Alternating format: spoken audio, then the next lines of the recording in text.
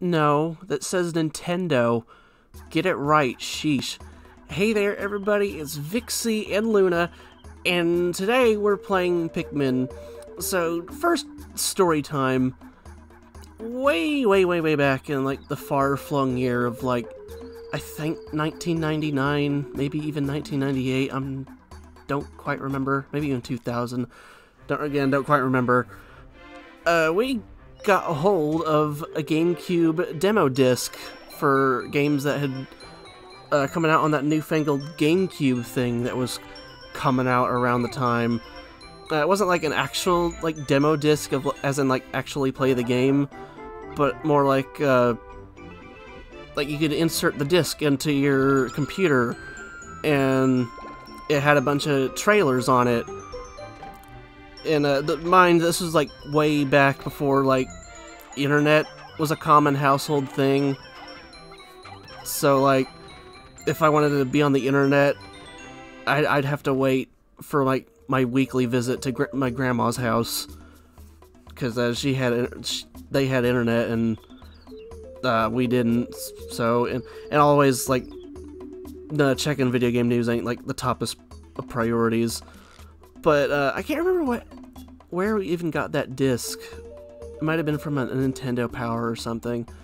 But the games they had on said demo disc was stuff like Wave Racer, Luigi's Mansion, maybe Monkey Ball. I don't remember.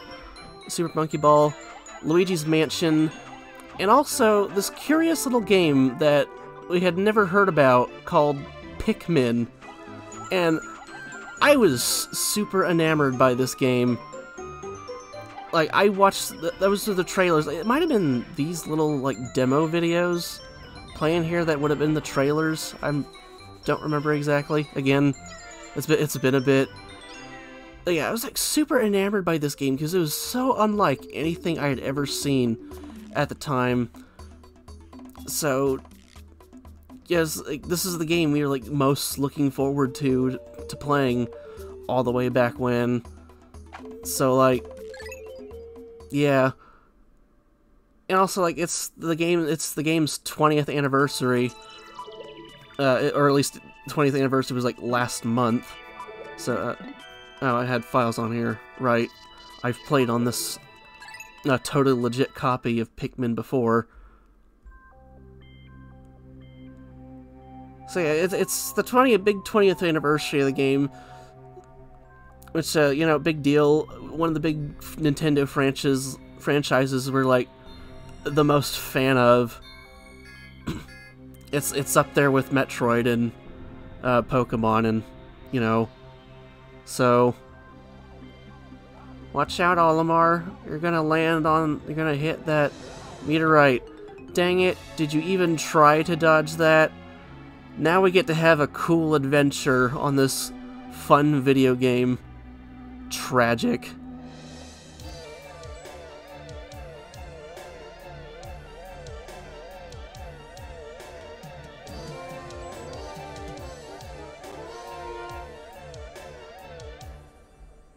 Well, darn.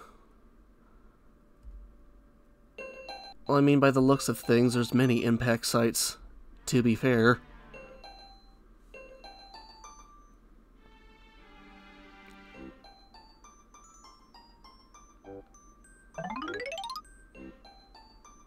Oh no, that looks basically unfixable. I can't believe we've totaled our ship. And can insurance pay that off? Have no clue. Yep, we're stranded. No engine, no nothing. Poisonous oxygen. Yeah, basically Olimar's an alien, a Hakotation, so he cannot breathe this oxygen stuff, apparently. Yeah, we got 30 days to complete the game, and it just so happens that the ship lost 30 parts. Extremely convenient. Yeah, I run into this thing. Red thing pop out of the ground, and things pop out of things. It's like a Russian nesting doll. but with plants.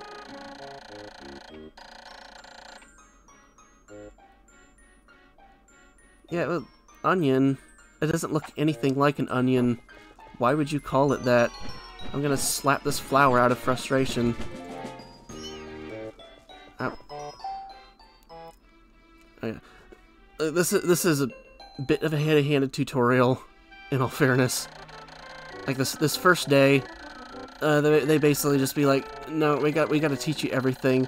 To be fair, after this, they do take the kitty gloves off, and you can just go. Thankfully, it just they have a day here to get you acclimated to the game. Because, like, to be fair, Pikmin is a kind of a bit of a genre-less game. It kind of invented its own, like, little subgenre, because, like, it does fit under the umbrella of RTS, in that you have little units that you can command around, but it's still, like, very much its unique thing. A fascinating creature. I will break the fourth wall to explain how to use it. What is the C and X buttons in the context of the Hawkitation universe? Who knows? Yeah, just review camera controls. I already know camera controls because I've played this game before. Many a time, in fact. And it released 2 seedlings, even though we inserted something with a 1 on it. Talk about inconsistency. It's funny to have the battle music backing this. It's because I'm beating up on the plant. It's playing, like, the fight music. And take the Pikmin over there. And we hatch more Pikmin. Whoa. We're surrounded by friends now. Is there a red? Yes, there's a pellet posy over here. We'll take care of that. You can sit by that one. We'll get the rest of this stuff I just tried to puke up a bit of word soup there. It didn't quite work out. Situated, that's the word I'm looking for. I think there's another one up here. Yes, sir. Need to take care of that one. I don't think there's one over here. This is like one of these just doesn't have something up there for no reason. It's just kind of there for symmetry's sake. A little bit of symmetry to make our lives slightly more comfortable. Yeah, come here. Gotta take care of this red one. And yeah, for explaining mechanics' sake, like, Pikmin can't always carry something on their own. They sometimes need more Pikmin. Like, the blue number on top... The blue number on top, it's weird, because, like, I think it's the opposite, like, every other game, but, like, the blue number on top is how many is, like, the absolute bare minimum you need to carry something, and the number on the bottom is the number of Pikmin actually carrying the thing. Whoa, and the bigger thing popped out more Pikmin, but it didn't pop out 6, it popped out the number it said. Talk about inconsistency. Like, there's an actual reason for that, just spoilers, I guess, for this slightly over 20-year-old game. It's 20, yeah, it's 2021, so it'd be 20 years old. Is Olimar looking at me? What are you looking at the sky for, buddy? Is that I've never seen that glitch before. Is that a glitch? I don't know if the geometry just interacted with Olimar's head really weird or what. All Pikmin are curious as children. I wish I could do voice acting for this. I've kind of coming around on, again, like, I'll have the game speak for itself and I'll just talk over it. I think specifically the problem for Fusion was, like, this weird combination of the text normally scrolls a little too slow, so you have to hold the A button to make it advance, like, at a decent clip, but you can't hold it for too long. Oh yeah, we discovered the engine. Extremely convenient that it landed right next to us, otherwise we wouldn't be able to launch. Yeah, I think specifically the problem with Fusion was like the text advances too slow if you don't hold anything, but if you do hold the button down for too long, then it advances the text forward by accident. And yeah, because we don't have 20 Pikmin, we can't lift this thing. So like, you kind of have to do this weird finger acrobatics thing of advancing the text but not advancing it too fast, which gets weird.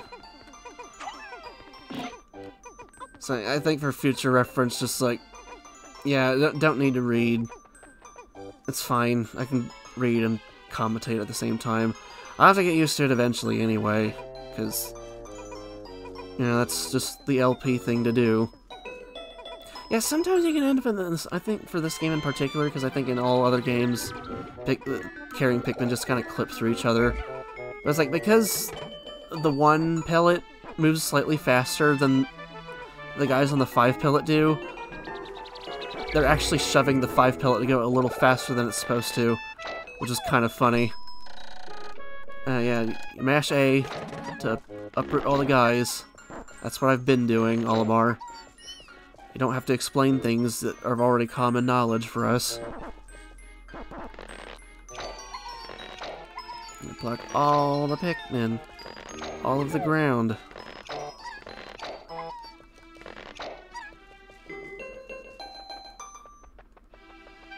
It's nice to get... I won't get into why later, but Olimar like is actually kind of unironically one of my favorite video game protagonists. Hey, you, get on there. Don't be a shrew. Oh. Yes. I want to... Nope. I want to throw the Pikmin... Oh, it's on the way on there. Hooray! And we don't really have anything left to do because that's the last thing to do. And the max amount of Pikmin we can get for today is 25. Pretty sure. So yeah, they're carrying the thing. Pikmin, capable of lifting things. How is the engine even running? Like, it's not even hooked up to anything. It's just sort of functioning. Weird Hawkitation space magic, I guess. Just interacting with the local foliage. That's how you know this is a good immersive video game. Apparently. I mean, to be fair, this did have, like, really outstanding graphics for the time it came out. I remember being super stoked about this game and all of its realistic glory. And there is a point to it being realistic. It's not just, like, realism for the sake of realism. Again, something to get into later, because, like, it's winding down to the end of the episode. Oh yeah, we completed the tutorial level. And, like, because, like, it's like Pikmin LP mandate to end videos on, one per day, or have 1 day per episode, so, like, yeah, episodes probably gonna be a little bit shorter than we had in Dread, but, you know, maybe that's a good thing. And then the thing flies off.